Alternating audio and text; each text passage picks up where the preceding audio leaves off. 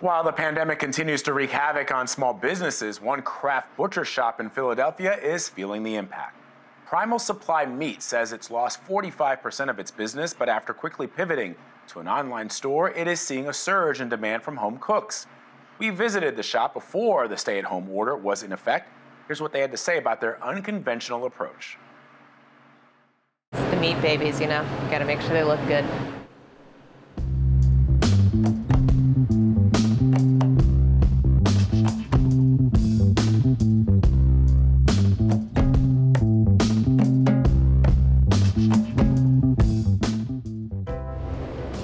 My name is Heather Marold Thomason. I'm a butcher and the founder of Primal Supply Meats in Philadelphia. In my 20s, as I was living and working in New York as a graphic designer, I really discovered local food. And I started to join food co-ops, CSAs, shopping at farmers markets. There were some farmers that I got to know, and I saw the challenges for a small producer trying to raise pastured animals and get it processed and get it to market.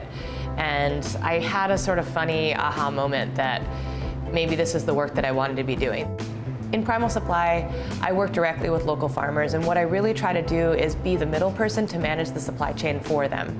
So for the first year, I really just focused on the sourcing, the processing, the transportation, and we launched the business with just a wholesale program and subscription program. The idea that chefs and home cooks would commit in advance, and that I could purchase a whole animal and pretty much know where most of it's going before it even came. And then as we grew and we scaled and we have a warehouse, you know, where we can hold a higher volume of meat, then it became appropriate to add the retail onto it.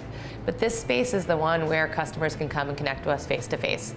You know, someone can walk in and say, my recipe said ask your butcher, or I was wondering about this, or how would I cook it? And we can interface with people, we can talk to them about where it came from, we can teach them over the counter.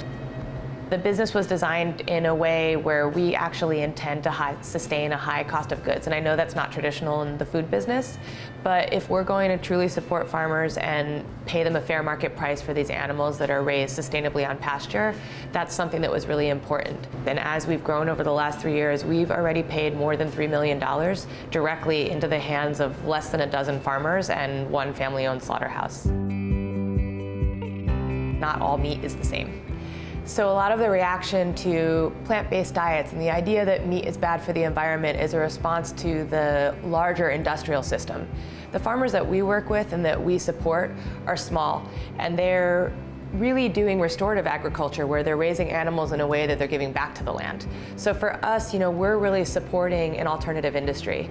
And I think that the idea is that you shouldn't not eat meat. You should eat less meat and you should eat better meat. You know, kind of care about where it comes from, put your dollars in a place where you're supporting someone whose environment is making it a better place.